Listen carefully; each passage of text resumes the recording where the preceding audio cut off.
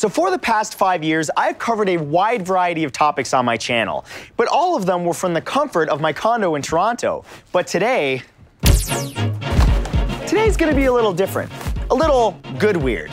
See, my friends at Lenovo contacted me and they said, Matt, what if we sent you to California to teach us something new and exciting? To which I said, absolutely. So let's talk about water. H2O, aqua, you know, the building block of life. So what is water? Sure, it's a colorless, tasteless, odorless, transparent liquid that all organisms on Earth need to survive, but did you know that water is sticky?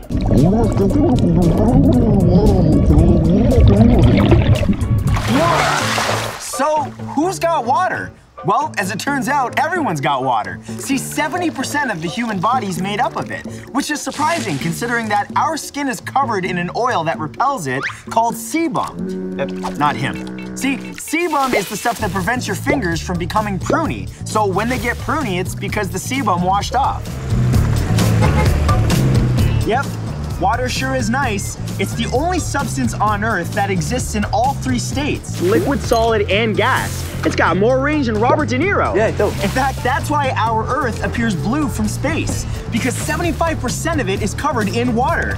But the real question is, when did all of this water first appear? Well, it's actually a much debated issue among the scientific community. Some cosmologists contend that billions of years ago, a thick layer of hydrogen interacted with oxides in the Earth's crust to create our planet's water. Other scientists maintain that the origin of water on Earth can be attributed to the collision of our planet with countless ice-covered asteroids. Yeah, what he said.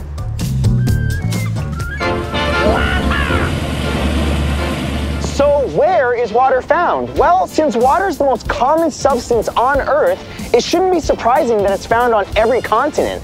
But did you know that water was recently discovered on Mars and the Moon? And that thick sheets of ice were recently discovered on Uranus.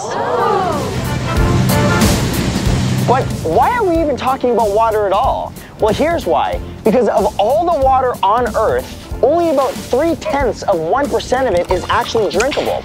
And we use a lot of it every single day. That's why it's so important that we continually develop smart new ways to keep this stuff around. Like in Lima, Peru, where a team of engineers invented a billboard that will actually pull drinking water out of the air. Now, how's that for a good, weird idea? Now, if we could just get down, that'd be great. Hey, guys, I'm going the wrong way. If we could just get down. I'm getting higher. I'm afraid of heights.